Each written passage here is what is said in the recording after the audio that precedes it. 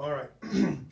Here are some often unrecognized factors in squatting that change dramatically or vary from person to person and can totally change how you have someone squat. So the first factor that often goes unrecognized, as simple as it is this line of force. Now we've got a piece of metal here, but that would be the same thing as if you had a big weight up here on your shoulders, and that center of mass must stay over your feet. So that's why right now you can see it's virtually balanced through the body, just like if you were at the top of a squat, and it's somewhere mid-footish because you're not too far towards the toes and too far towards the heels. Around that line is where everything occurs, everything. And the two main things I need you to see right away are the knee goes forward and the butt goes back. And as the knee goes forward, there's this thing called a moment arm that's created. The further forward this knee goes, the greater this amount of weight influences the knee and knee muscles. So 100 pounds times this 4 inches is twice the load on the knee as 100 pounds on your back times this 2 inches. That change right there doubled the load on your knee and your knee muscles. The same thing is true back here in this moment arm. Now it's pretty typical with hips and hip muscles being typically more tolerant of load than the knee that we typically have a greater moment arm distribution to the hip muscles and the knee muscles. This is not a bad way to squat right here, where this moment arm is twice as long as this moment arm, because you're putting an awful lot of that on these really strong glutes and hip joint and all that stuff. Here's the thing though, with everybody being built differently, not only can it change those proportions some, but it can change your ability to squat in general. Here's the first thing. There are two things that can manipulate how far forward your knee can go.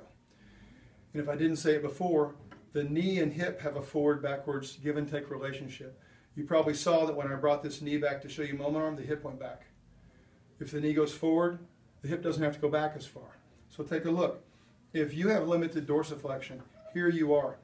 That's as far as your tibia can lean forward, then that's going to totally influence how far back your butt has to go. So right there, dorsiflexion. Keep in mind that your dorsiflexion could be limited by tight stuff. It could be limited by weak stuff, creating the tight stuff. It could be limited by structure inside of you without anything you can do about that, called like a bone spur in your ankle. So don't go around thinking you can stretch everything and fix everything. Second thing that affects how far forward your knee goes is this length that we could call tibia, but it would be more accurate to call it floor to knee. Because anything under your heel affects that height or the length of this segment. And as you notice, if I lift the heel, it travels forward. As it travels forward, the butt comes forward. So along with that heel of your shoe, how much rise is in your shoe, there are also structural variances amongst people. The segmental proportions, where someone could, in proportion to their femur, have a really short tibia, or in proportion to their femur, have a really long tibia, which will influence things very differently.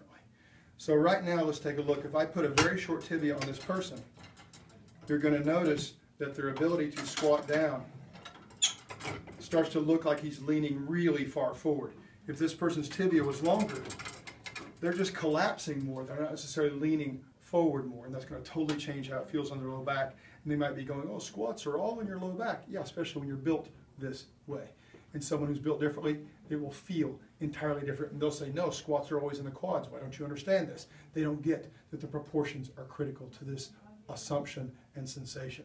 So what happens if you're one of these people, and I'm going to exaggerate it, I'm not saying there's anybody exactly like this, but what if your femur was ridiculously long compared to this segment right here?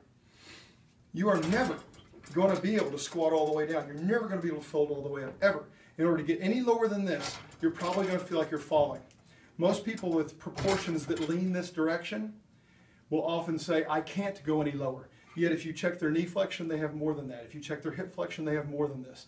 But their proportions do not allow them to go any further. Otherwise, they will fall down. If their trunk is short, it makes it even worse. If someone's trunk was so short that they had to put the weight roughly right here, they are bent forward and all they feel is low back and all they feel is hip. If, by contrast, you had someone with proportionally shorter femur, proportionally longer floor to knee, and proportionally longer torso in terms of where they can put the weight, This person can fold up, sit all the way down, and they have no idea why anybody thinks squatting is difficult. This person feels quads more than anything else. Halfway down looks like this to them. This is not getting fatigued because it's not all perpendicular to the ground. Totally different thing. So look again at the extremes. Here is an optimum squatting proportion. And of course, if you don't have any dorsiflexion, it still messes with you. So all of these factors are interdependent. But if I were to have a short trunk or put the bar really low, and a proportionally long femur, and a proportionally short tibia, this person hates squats.